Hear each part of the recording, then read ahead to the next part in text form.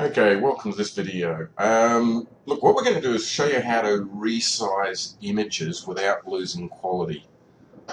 Now, this relates to website images predominantly. So, if you're trying to reduce file size of images for high quality reproduction, for reprinting or whatever, this is not for you. This is really all about presenting images on the website. Because what we're wanting to do on the website is get our images as efficiently stored as possible, and for most people the images they're using, particularly if they've taken them directly off their camera or if you've downloaded them from a stock photo as we have done here, they're going to be high resolution, and website presentation does not need that. So what we've got here is an image that we've loaded into a program called IrfanView, IrfanView, and we'll just show you here. You see it there. Look, this is a free program. We've been using this for years and it's indispensable. It is a very powerful piece of software for not only just resizing but manipulating images and a whole host of things which we're not going to go into. We're just going to focus on resizing it.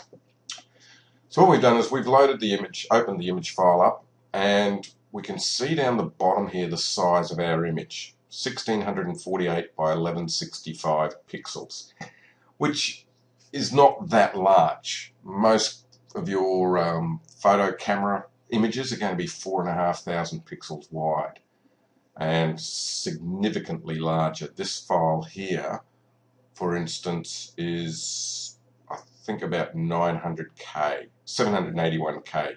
We see it here. Okay, so that's still too large for a website.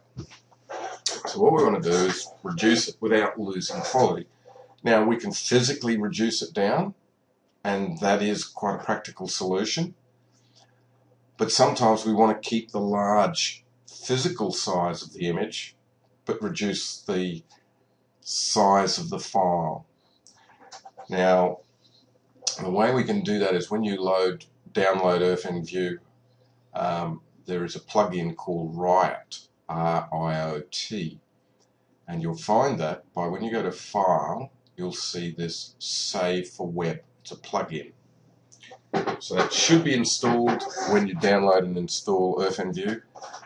If not, go to the plugins and it's in the default plugins there. You'll see it.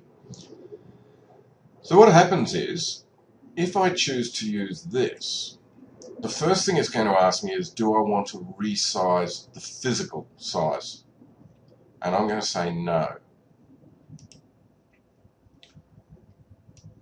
And what you do is you get this pop-up, or an extra window, it's probably more to the point, which shows, and it gives you the option to save the file as a JPEG, a PNG, or a GIF. In most instances, JPEG is what you're going to want, and that's what we're going to use here. And beneath that, when you put the JPEG settings, there is this quality slide bar. Now what it's telling us here is, on the left, we're seeing the initial image of 781K, but it's been optimized down to 58. So that's less than 10%. And you might think, well, you know, we're losing quality. Well, let's just zoom in. And that's 1-to-1 ratio. So that's exactly comparing the original to our reduced size. And you can see there that in this, as in most instances, you're not losing the quality. Now that's at 58%. I can slide that down even further because of this image not using too many colors, and we can get it down to 38K, and we're still not really losing much color. We're starting to get a little bit of pixelation here, and the color distinctions aren't as smooth as over here. So we'll just slide that back up to 50, 55, and that's pretty good, because we're not after this high quality presentation. Now, make sure your chroma sampling, the default's high, and that's fine. You don't have to worry about any other settings, and you just go to save, and it'll ask me, do I want to replace the original image? My suggestion is no, keep your original images, and then you just pick a place to save it. So I am just going to save it here.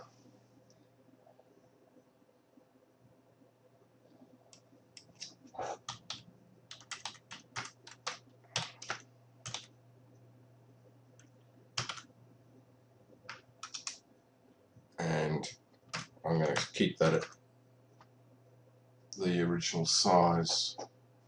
I think I said it was 1600. Yeah, 1648. 1600. Now, if I want to resize it, I can just click on this button here and we can set the size we want. So I'll just make that actually 1600. And we'll save it again at, and that's the one we wanted, and we're going to replace that. So that has managed to shrink our image without loss of quality, visual quality, for our website from 781 down to 53K, which is a massive saving. And then we just escape out of that. So look, that's the program. Very simple to use. There is the ability also, I'll just mention here, for a batch. So you can actually select a whole folder and it'll compress all of the images in that folder. So it'll just ask, do you want to really do this? And it'll remove this, discard this image, and I say yes. And all you do is you can resize if you wish.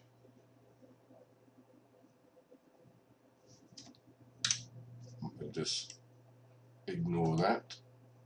We'll turn resizing off. So we'll keep all our original images as they were. We can just grab whatever images we wish.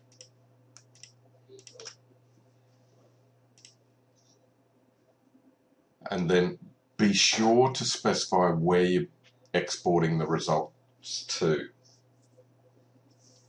By default, it remembers the last output folder you used.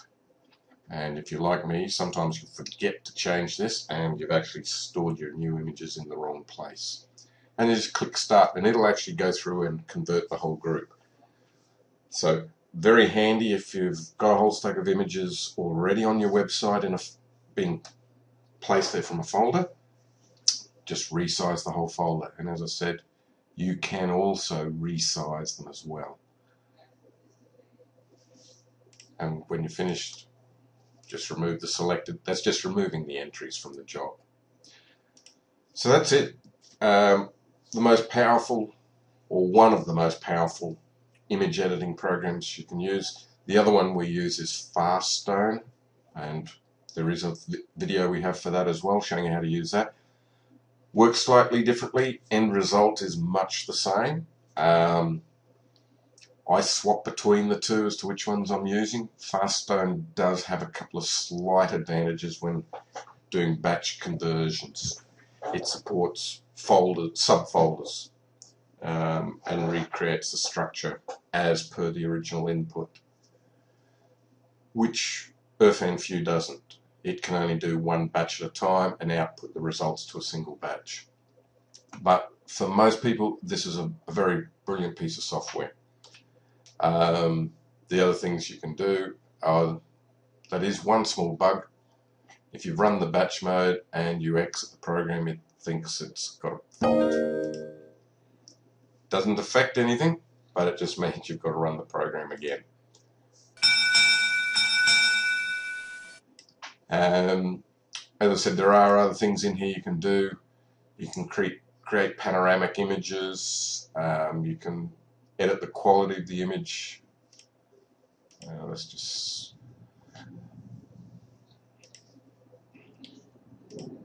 So you can rotate. You can do one thing which is very powerful, is cropping. Now, cropping, one would normally just say, well, I just grab my section, there it is. But you can set custom crop sizes, you can create a maximo size, so you can say I want a 3:2 ratio, and it will pick the maximum. And just right mouse click to drag this around to where you want it. And then of course you can always still change it as you wish. So yeah, look, very powerful piece of software, well worth downloading. It's free, as I said. Get used to it, play with it, and you will find that it's indispensable. So good luck with it, and